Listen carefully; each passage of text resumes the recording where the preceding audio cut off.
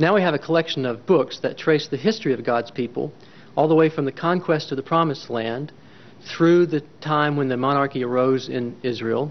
Then you have a time of two nations, Israel in the north and Judah in the south.